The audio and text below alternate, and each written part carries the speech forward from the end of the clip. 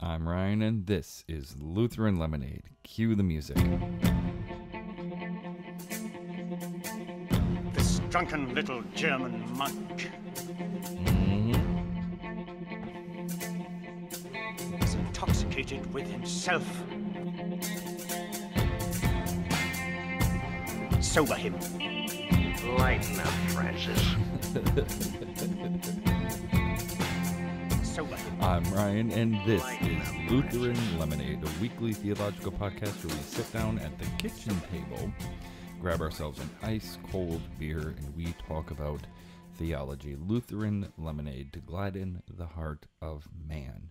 Where can you find Lutheran Lemonade? Well, in a traditional schedule, when the world's not crazy, it mid to late evening on Thursday evenings at soundcloud.com/Lutheran Lemonade. And then, of course, on Friday evenings on YouTube at 1517 Films. Just look for the 1517 in that circle with the word films underneath. You got me. You can find the video. In a perfect world, that would be the case, but the world is crazy. My schedule is crazy. I'm not just sitting at my kitchen table anymore. I'm sitting at my desk. So I've got another monitor off to the side there, tucked away, so that my workspace doesn't clutter up the whole thing. Yep, life is good. So we've got a cold beer. We're going to talk about theology, and I want to talk about, I don't know what's the best way to say it. I don't want to steal a really awesome catchphrase from a different podcast, but we're going to talk about how the word of the Lord endures forever. And we're going to talk about what we're seeing these days pouring out of God's church, and how for the time being that's a blessing, but let's pay attention to it so it doesn't become a curse. What on earth am I talking about? Well, I don't know maybe what denomination you're listening from, what tradition or background or Christian heritage you might be listening from, but in the Lutheran Church Missouri Synod, and some subsidiaries, I should say, like the Wisconsin Evangelical Lutheran Synod or the AALC, I'm seeing a lot of really good stuff coming out. Pastors who have either admitted they don't know the first thing about technology and called upon their youth, or the youth who have stepped up and said, hey, pastor, we got this, or even some pastors who are already ahead of the curve on this one, and they are streaming some amazing things. So a lot of us are unfortunate. A lot of us can't go to church. A lot of us, turns out, even myself, I can't receive the sacrament of the altar for the time being. But what I'm seeing coming from the Lutheran Church, I'm seeing things like matins and vespers and responsive prayer 1 and 2 and Compline or morning prayer and evening prayer. I'm seeing divine services being streamed. I'm seeing sermons being uploaded. I'm seeing a bunch of Lenten devotions being uploaded. So, in the midst of what seems like a barren wasteland, where we can't gather together as God's people to hear His word and to receive His sacraments, while that might seem barren, what I'm seeing, at least from the Lutheran Church, is a lavish washing. That's just the rain clouds have gathered and are just raining down God's word. Because there are lots of things Jesus promises and lots of things Jesus gives. But if you follow my Lenten devotion series, Faith of Our Fathers, we're going through the Gospel of Mark. You've recently heard Jesus say, heaven and earth shall pass away, but my word will never pass away. So while we might be, well, it's Lent, it's an objective way to look at it. Well, we might be fasting from the Lord's Supper, forcibly so, and we can talk about that. Is this a forced fast? We are, that beer is so good. It tastes good even after a long day of work from home. We can talk about that a little bit. What were we talking about? Oh my gosh, I lost my place. We were talking about, yes, the word of the Lord. And fasting. Okay, so we're in Lent, so it's kind of like, I've heard some people say, oh, maybe this is Mother Earth, sending us to our room for the way we've been behaving. There's a word anthropomorphizing. Is that the word I'm looking for? I don't want to anthropomorphize God per se, but look, we do need to have this conversation, because there are charismatic preachers who are saying, this isn't God, God's not doing this, God would never send a plague. Really?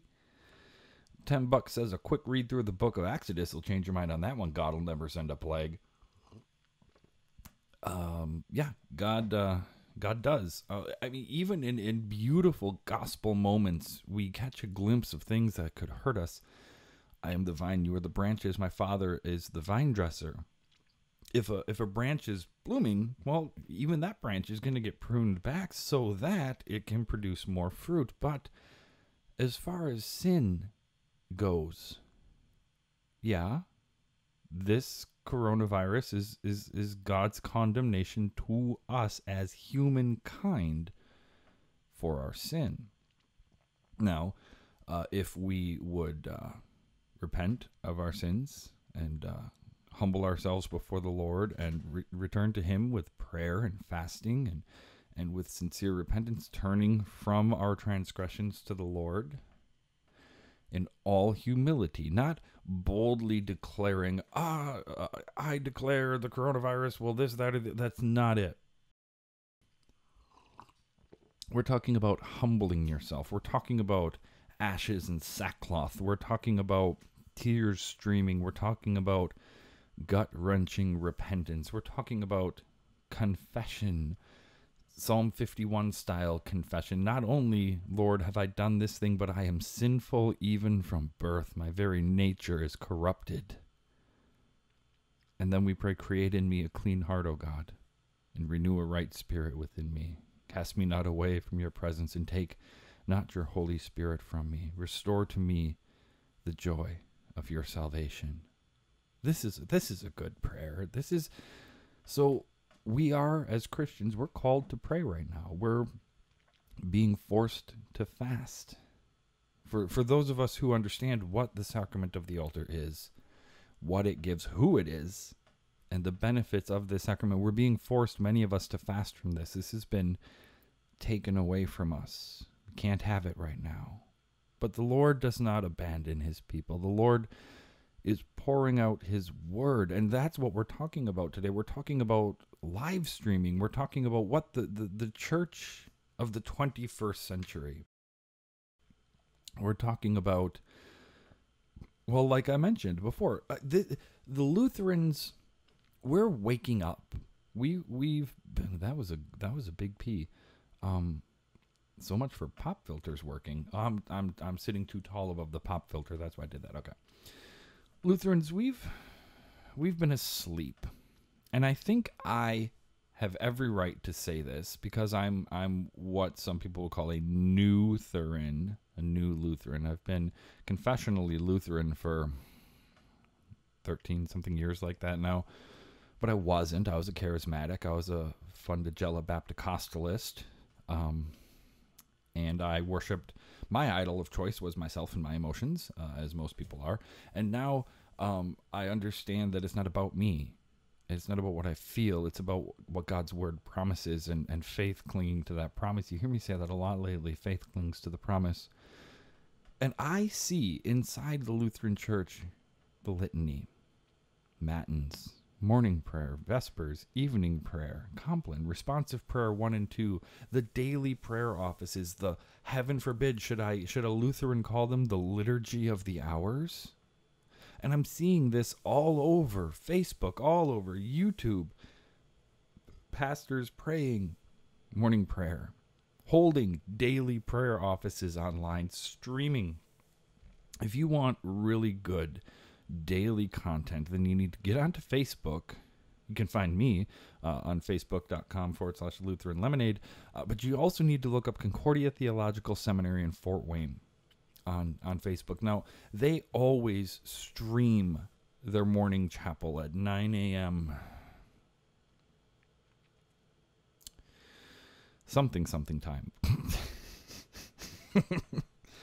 Excuse me. Well, now, it's a little bit different because, well, there's no students there. And so we don't have this big, robust view of the altar and the beautiful design. This chapel is kind of ugly. It's just kind of like a cement pyramid, but pyramid or overturned ship with a very sharp point. But it was designed for acoustics, and this took some great foresight. So now they're sitting in the back of the sanctuary by the baptismal font, still vested, still praying the prayers of the church, still reading through the readings of the church, still singing through the hymnody of the church for the appropriate season, still preaching the word of God. The video and audio quality on this cannot be beat.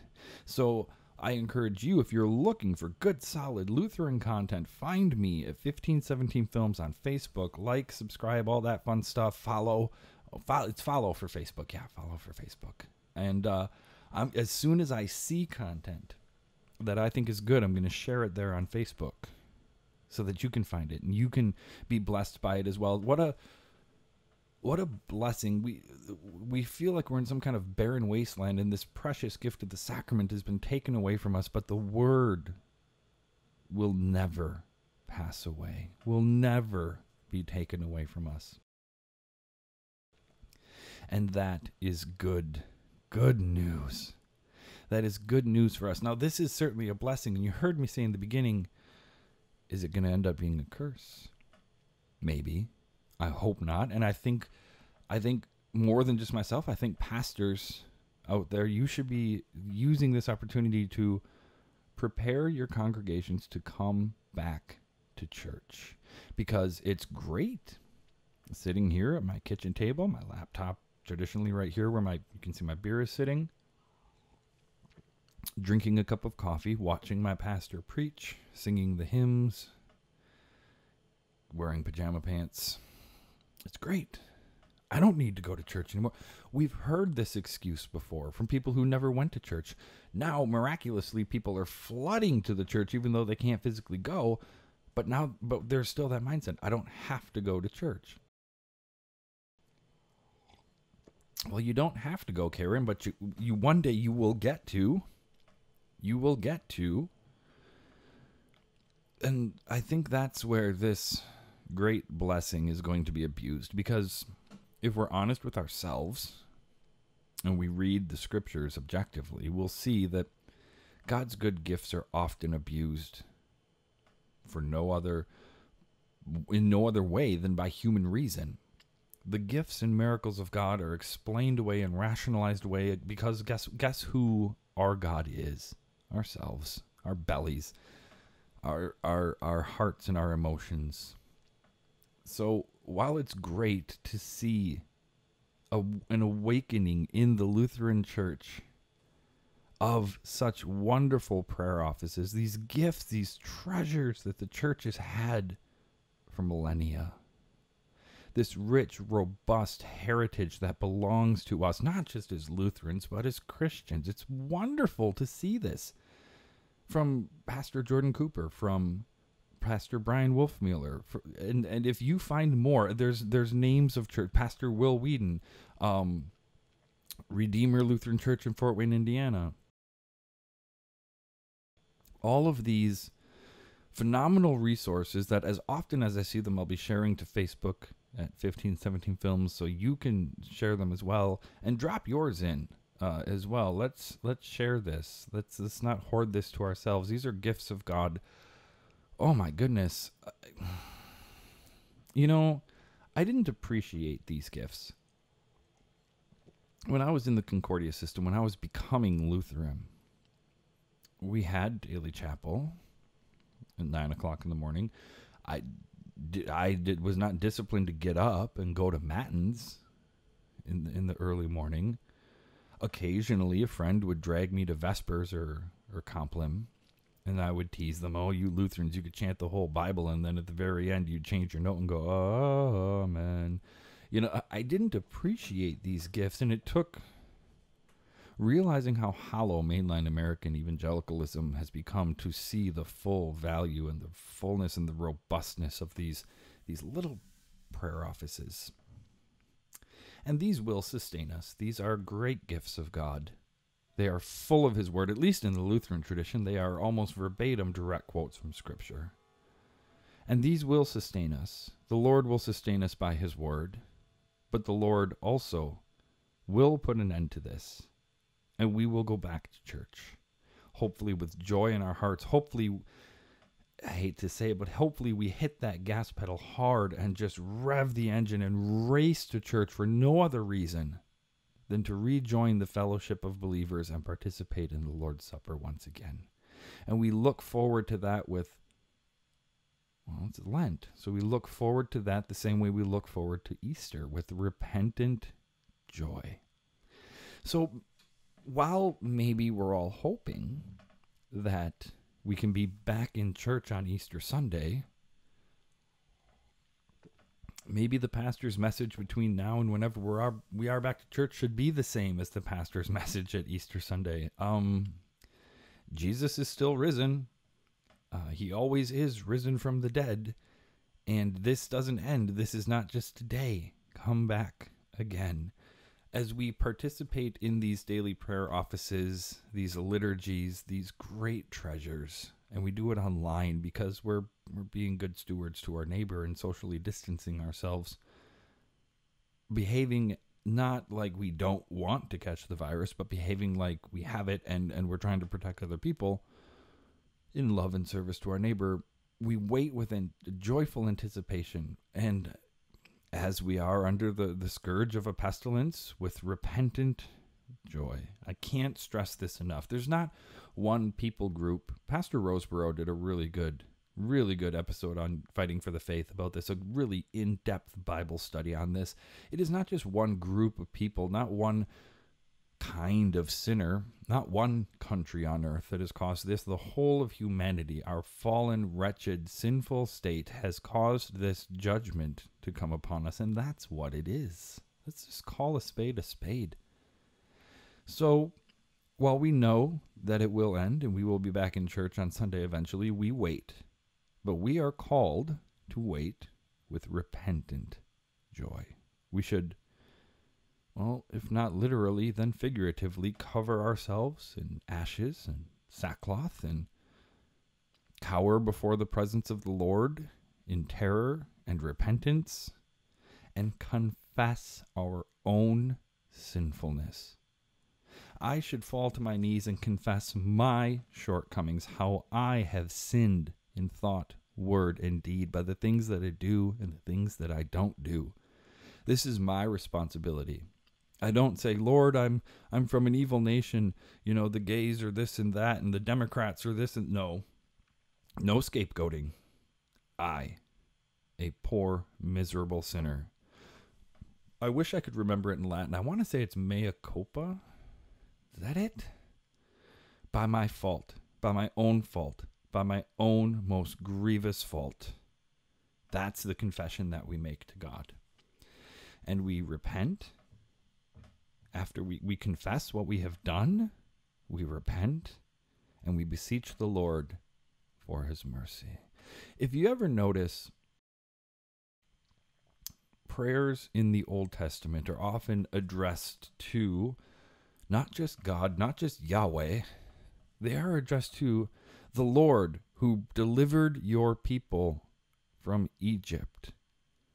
God's acts are spoken back to him in prayer. So we as Christians, having made confession of our sin to the Lord, having repented of our sin to the Lord, boldly declare to the Lord, you, O Father, who saw fit in love to send your only begotten Son into our flesh, and on the cross to bear our sin, to rise again and be our Savior, you, Jesus Christ, who were crucified, died, buried, and risen again from the dead for me, you, O Holy Spirit, who proceed from the Father and the Son, who proclaim the words of God.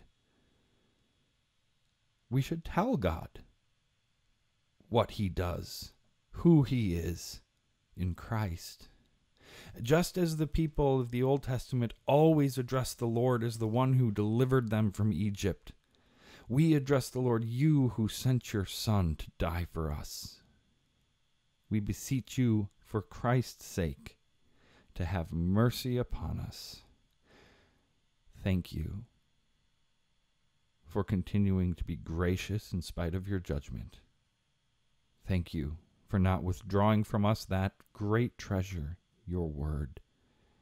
Feed us, sustain us, lead us. Never take your word away from us. You are faithful. Thank you for your word. Give us hearts that are receptive. Break through with your Holy Spirit to open our hearts and our minds to receive your word with joy. Thank you for matins. Thank you for vespers. Thank you for morning and evening prayer. Thank you for Compline. Thank you for responsive prayer 1 and 2. Thank you for these great treasures, Lord. And I pray you of your boundless mercy and for the sake of the holy, innocent, bitter sufferings and death of your beloved Son, to always guide me to appreciate these great gifts. When you in your infinite mercy, O Lord, see fit to withdraw this plague that you have sent upon us, continue by your Holy Spirit to stir our hearts to love these treasures, to cherish these treasures, to always seek out that which you are now providing.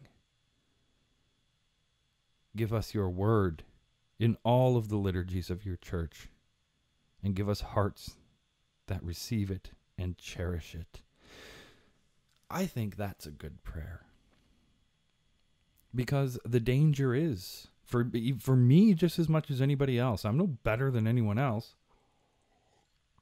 The danger is that we become complacent in this. We become accustomed to this. And we stop going to church, assuring our pastor that we're watching online. Yeah. As we're sitting in our pajamas, drinking coffee, getting up to get another cup of coffee when we really should be paying attention to the sermon or the word, or singing a hymn with our children. Gosh, wouldn't that be awful, huh? If our children see us treating church like that. Fathers, now, I'm not excluding single mother homes. Mothers have a great vocation that they have been called to, and in this sinful, broken world, sometimes they're called to that vocation alone. But by and large, it is us, fathers, us men. We are called to teach this faith to our children. We are called to show them that this has value. Our posture, how we sit in church, how many times we check our phones in church, how many times we're at home and we get up for another cup of coffee, the fact that we're sitting there in our PJs, this teaches our children how to view the third commandment. And I think this is the danger, and I hope that pastors address this with their congregations during this time, during this season, I don't know what to call it, during this judgment. Just call a spade a spade. I hope that pastors address this with their congregation. Do not become complacent. We are being judged, sinner and saint alike. Unrepentant and repentant alike, we are being judged. When the judgment ends and we can come back to the altar, come back. And pastors, don't stop.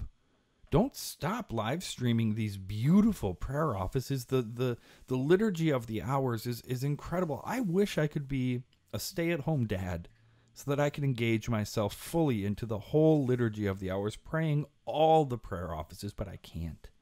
But now, in his infinite mercy, God has granted all of us the ability to pray the liturgy of the hours.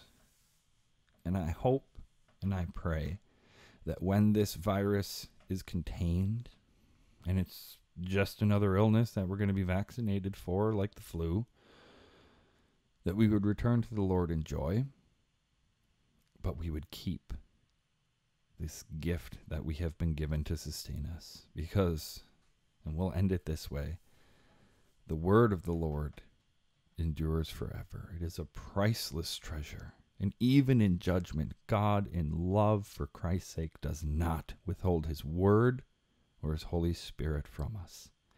He comes to us in word now for a time to sustain us until he comes to us in word and sacrament. And when he returns to us in word and sacrament, let us treasure the various forms of the word that he has come to us now. Let us challenge ourselves to return to church on Sunday and to keep the Liturgy of the Hours. I'm Ryan, and this is Lutheran Lemonade.